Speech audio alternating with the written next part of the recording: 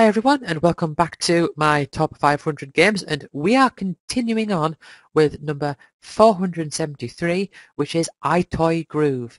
If you don't know what the iToy was, it was a peripheral that you could get for the PS2, kind of like a predecessor to the Kinect in a way that you put it on top of your TV. It was like a little camera, and what happened was you moved your body around and you sort of like you could hit things in these different games by like slapping them with your hands or knocking it with your head or whatever. So there was a few games made for the iToy, like the iToy series, and one of them was iToy Groove. iToy Groove was basically the music variation. I actually didn't have this game, my brother got it. It had a set of music on, and it was sort of like it was a rhythm game basically. So you had these like circles on the screen, and you had to move your hands, like hit the circles in time with the beat, and like these little things would go out into the circles. So you had to like hit them at the right time. It was all right. It was a bit of fun, and it had quite a few music videos on it as well. The one I specifically remember, it had this song. I don't know if it's called Boogie Night, but the song that goes Boogie Night. Da, da, da. I'm not going to sing anymore. That song. I don't know what it's called or who it's by. I had that song on. It also had Fatboy Slim on as well. The Praise You song. Moving on, number 472 is Battle Arena Toshinden. Now, I believe this was the first 3D game I ever played. I'm not too sure about that, but it was. I went to my granddad's house, who lives quite a bit of distance away, one time, and he had a PS1. I didn't. When I got my PS1, he gave me his, so I got his PS1 second hand. But he had a PS1. It was just called the PlayStation at the time. I mostly remember he had a demo disc, and I played on the demo disc quite a lot because I was really into games, and to me the PlayStation was like brand new, amazing technology. So I was really into it, playing on this PlayStation and seeing all these 3D games. And one of the games on the list was Battle Arena Toshinden. I played it, and I absolutely loved the music. I still do. The EG's theme, I loved that music. I thought it was fantastic. And Takara has just a way with music, like. They've done this in another game that I will eventually mention, but they have this thing where they have a very particular style of music that's hard to explain. It's kind of like electronic, but it's also like very fast, very sudden notes. So you might have bits where it's like I realise I'm not describing it in a way that makes it sound appealing, but if you hear it, you know what type of things I'm talking about. It had a very distinct style, but I haven't actually talked about the game yet, have I? Yeah, the game was a fighting game. Really nothing special about it. What stood out to me though, apart from it being 3D, which at the time was an amazing thing, was how your characters had like superpowers, that you could fire out fireballs, and you could like Four had like this massive attack, which to me was like, oh wow, that attack is so huge, like this massive ball, like this fireball blue thing, which sort of I thought was amazing. And the fact you could get knocked out of the ring, and some levels you could fall off, and like you'd have levels that were like in the sky, so the person who fell out of the ring died, obviously. It was quite strange to think about that at that time. Like there was one level where it was like just a platform in the sky, like what are you going to do there once you won the fight? You're just going to have to stay there. But mechanically it's not that great of a game, really. I remember my friend Thomas actually had this game when he had a PS1 when I didn't, and I actually played it at his house, and I got to experience some more of the characters besides EG4 and Ellis. And I actually remember fighting Gaia, like the final boss of the game. And I remember hearing about how you could eventually unlock Gaia, but I actually never saw that. And I eventually found out online that you could fight against Sean in the first game, which I never knew about. I mean, I really didn't think much of the first game at all, really, in terms of how much content it had. I'll tell you what else was stupid about the first game as well. In the main menu, you have to press select to scroll down through the menu. I mean, I don't know whose idea that was. Moving on. Number 471 is Dynasty Warriors 6 Empires. I like the Dynasty Warriors games. The 6 games, not so much. The Empires games, not so much. So to me, this was a Dynasty Warriors with a huge bad side to it. The fact that it was in the 6th series, and it was an Empires game. Dynasty Warriors, I love Dynasty Warriors, but this 6 Empires, like, You had to, it was one of my first platinum trophies, I remember. I remember you had to, like, get points to unlock certain things which you needed for the platinum, and for some of those things you had to get certain characters to like you, which just meant trial and error, like trying stages over and over again, and there was no consistent leveling system in the game. Like, you started the game, I think you leveled up within each stage, but you didn't level up overall, if you know what I mean? Like once you finished like that round of taking over that empire, it didn't really seem to do anything. And it had all these things to do with like shop merchant would turn up and you'd be asked for alliances and stuff, and I really didn't get it. Like, I really didn't get that at all. It wasn't really my thing, but it was Dynasty Warriors, so I played it, and it was okay, I guess. And I realise I'm going through these quite a bit slower than I have done, so I might not be able to fit as many in this video, but I'll see what I can do. And number 470 is an old classic that everyone knows, and that is Frogger. You play as a frog, you've got to cross the road as different vehicles cross, and then you've got to jump onto the logs that take you across, and you've got to land on the lily pads at the end. Is there anything that I can say that you don't know about Frogger? I think that's pretty much it. Like, don't really have that much nostalgia about this game, so I'm just going to leave it there, I guess, and move on to the next game straight away. See, some games I can talk about very quickly, some games I have a lot more to say.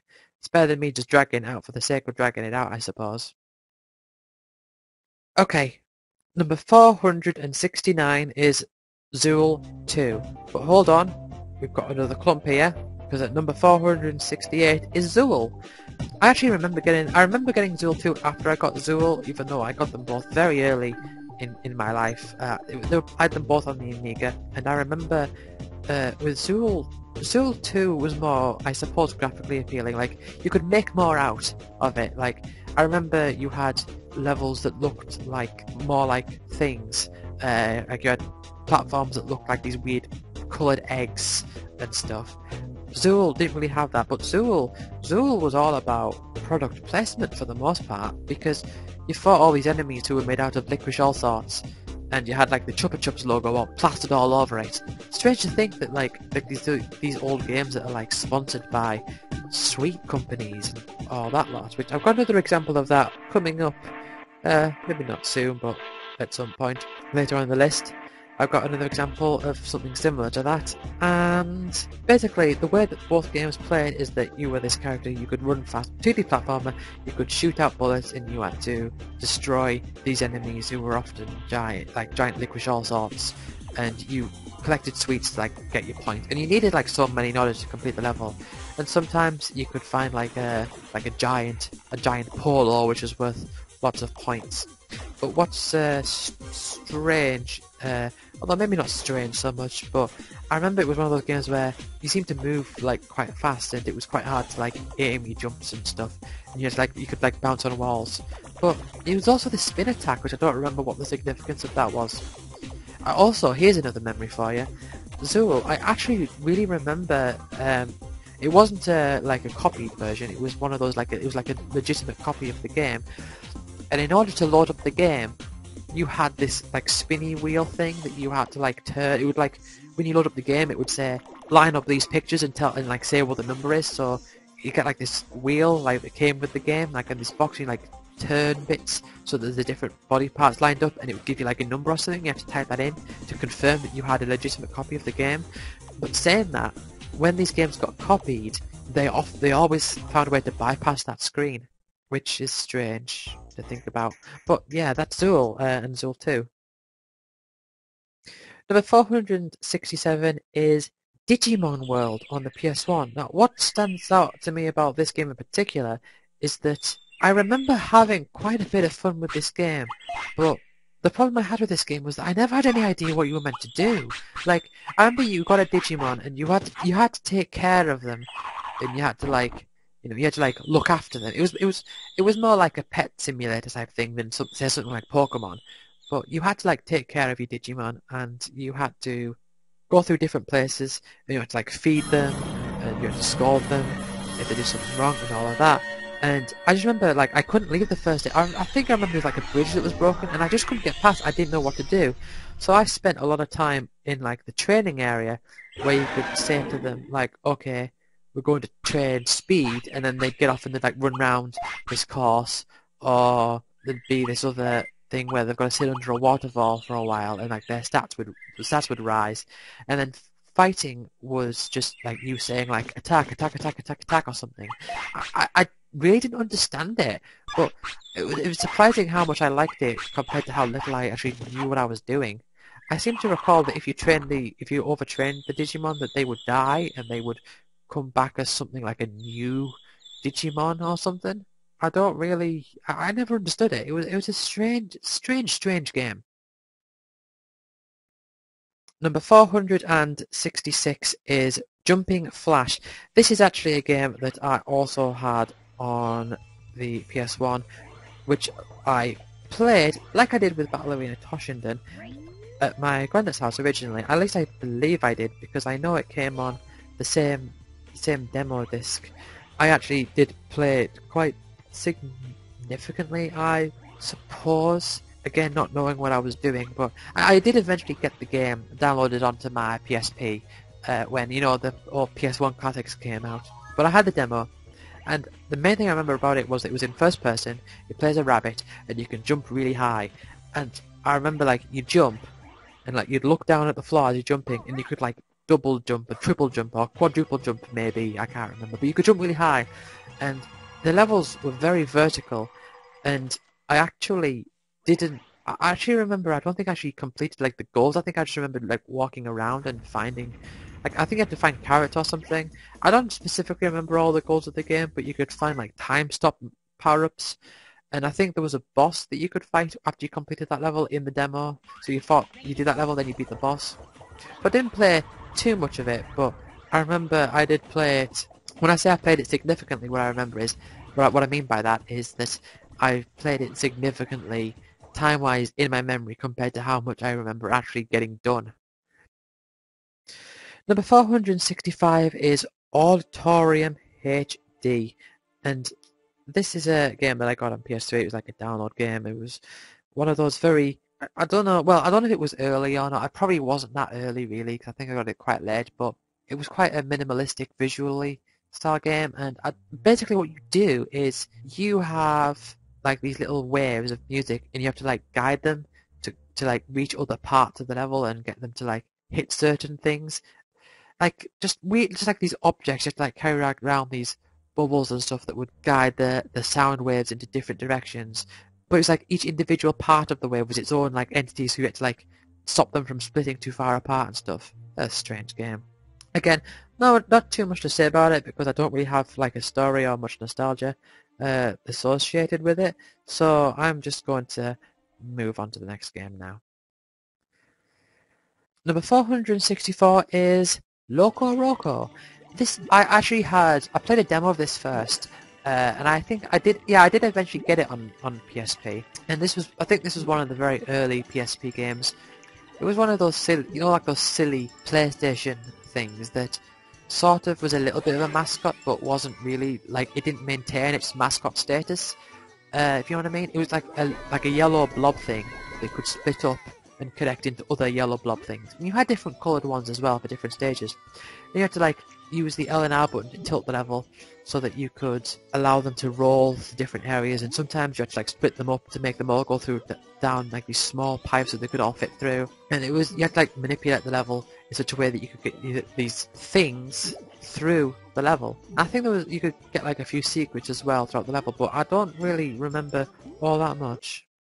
So yeah, I'm just gonna move on from there. Now, number 463 is a game that I talk about negatively rather significantly, and I do have quite a bit to say about this, because this is a game that I consider to be one of the worst RPGs I've ever played, but I just think it speaks volumes about how much I like RPGs that even something this bad could get onto my list at number 463, and that game is Last Rebellion.